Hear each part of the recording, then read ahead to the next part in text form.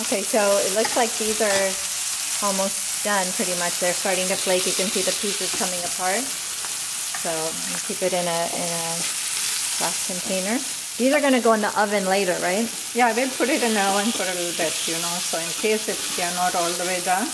Because you don't want to overdo it, otherwise they'll all turn into pieces, right? Not only they'll turn into pieces, but they become dry. Okay. Halibut is known to get dry. Okay.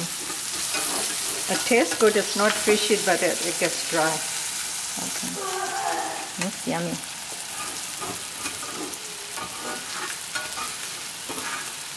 So you take that extra out? Oh, this is all masala, right? Oh, okay. So you're keeping it in with the fish.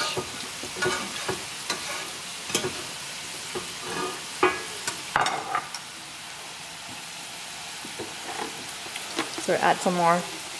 Add some more oil. The salt. Yeah, it's good. It's sort of hot, I can't. It's pretty salty. It had quite a bit of salt. I mean, it's salty?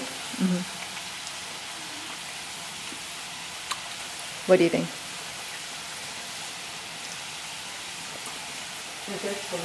Yeah, it was a little bit too much salt. So we had to put less. Yeah, we had to. You added 2 teaspoons at the end? 2 tablespoons. 2 tablespoons, so maybe only 1. 1 tablespoon.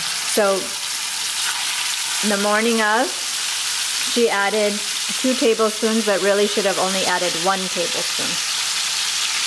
I was afraid that it was going to.